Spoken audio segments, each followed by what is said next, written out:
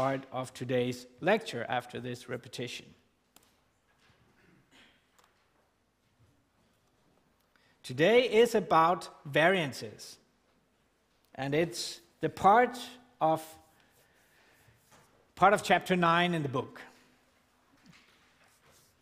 We're going to look at a little example in the beginning. We're going to estimate variances. We're going to have a look at a new distribution. We are going to do a confidence interval for a variance. We're going to do a hypothesis test for one variance, and we're going to do a hypothesis test for two variances. That's basically three methods. And in those three methods I give you, you're going to meet two new distributions today. But that's not going to ruin the day for us. It's just any other. One new distribution coming up shouldn't hopefully ruin everything for us. Let's begin with this, with these words. Specifying.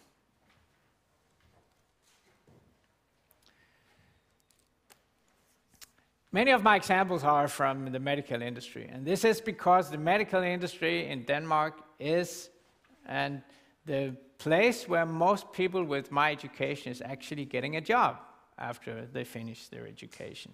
It's the place where most statisticians in Denmark are actually working. Novo Nordisk, Lundbeck. Actually, this afternoon, the half-yearly meeting of the Statistical Society in Denmark is having their meeting, and it's taking place at Lundbeck, just as an example of that people from the medical companies are highly involved in this area. This is the story. We are producing tablets. In tablets, we have an active substance, an active matter, and you mix it with some powder, and then the mixture is formed into tablets. It is important that the tablets contain the specified amount of active content, right? So in the where you sort of have your mixture in a big thing in the company, in the production plant, it's important that this mixture is homogeneous, right? It's just sketching the situation we're looking at. Now we consider such a mixture where you're going to produce a large amount of tablets. The target for this particular tablet is that 1 milligram per gram of the weight should be active substance, active matter. And of course, I would say, when we produce, I've said that previously, when we produce tablets, they should be on target, and they should also individually from tablet to tablet be close to target, meaning that the variability on individual tablets must be hopefully small, right? And on average, they should be on target also. Both things should be okay, ideally, so they should have a small variance from tablet to tablet. I hope you can follow me there. Let's assume the normal distribution today. How do we estimate the variance? Well, this is hopefully not a new slide for you. Here is the same formula as you have seen previously. So in a way, technically speaking, I am still where we were at the first lecture. Here is the sample variance expressed in this case as a function of the random variables, capital X1 up to Xn. It's just the variance formula where we compare each individual X with the mean of X, or the average X. We have to think again, like I also discussed last week, that a variance in itself is not the final truth, right? The variance is actually also a sample statistic, you could call it. The variance depends on the sample data that you get, right? That's to be seen explicitly here. The data X enters this. So next time I measure, say, 20 tablets, if I measure 20 tablets, I get one average, I get one variance. If I do it again, 20 tablets, just 10 minutes later, the same day, I will get another variance, right? And if I do it again 1 hour later in the production line, I will get a third variance. The computed variance will change from sample to sample, right? Can you follow me so far? I hope you can. This is really, again, I'm repeating myself. This is the core of what this course is about, right? This is acknowledging this fact that when we compute a variance, we cannot just take it for granted that when we have 5 tablets this afternoon, we have the truth about the variance. No, the hell you haven't. You don't have the truth. You have to think about this sampling variability. And that's what this course is about, thinking about, and actually more specific, we are not only thinking about, we are putting this thinking about sampling variability into specific tools and operational procedures to how to deal with this, right? That's the core of the course. Now, how do we deal with this? How do we deal with sampling uncertainty, sampling variability, that a variance is not just the variance?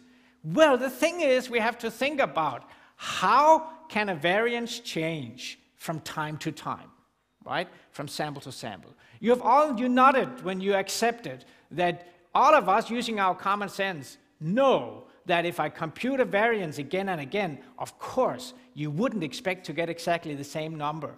All of you is intelligent enough to not be surprised of that if you did it out there when you get out in a company at Novo or Lundbeck and become production engineers or whatever you become out there to be in charge of what's going on. You would not be surprised even now because you're intelligent enough to realize that. However, what are you going to do about it?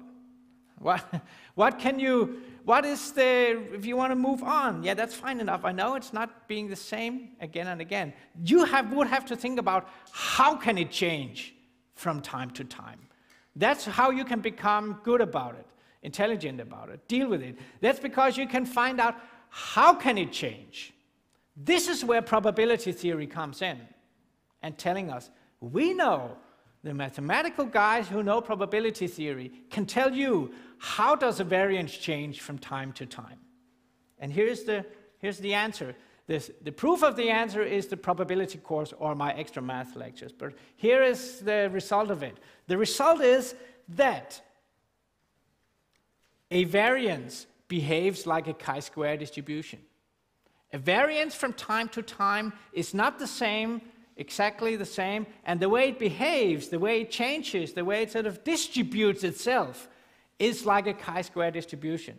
Theoretically, the chi-square is a consequence of the normal distribution. If original data is normal distributed, then when you square it and compute a variance, the chi-square distribution pops up. That's the probability theory in it. The specific statement comes here because it's clear that the way a variance changes and what the variance would be from time to time will depend on the true variance, of course. I mean, the underlying true variability of the system, if you have a large variance, it will be some large values, maybe changing a lot around this large variance. If it's a small variance, close to 0, it will be smaller variabilities on the variance around this close to 0. A variance can never be 0, right? So such a distribution actually is, let me show it. Such a chi-square distribution is a right-skewed. It's not a symmetric distribution anymore. It's a distribution only living on the positive interval, and it's right-skewed, right? Back to the slide. The way of expressing the distribution comes like this. We say that if we take the computed variance, if we multiply it by the n-1, which we actually use to divide with in the variance formula, so basically it's the sum of squared deviations. That's another way of saying it. If we take that number relative to the true variance, if we take the computed variance times n-1, relative to the true variance, which we don't know, but this is a theoretical result. If we take it relative to the true variance, such a statistic behaves, this is the statistic behaving exactly like a chi-square. That's the probability theoretical results that we can use to be intelligent when we do statistics. Like the t-distribution, there is not only one single chi-square distribution. It depends on the number of the number of observations in the sample for which we take the average. So,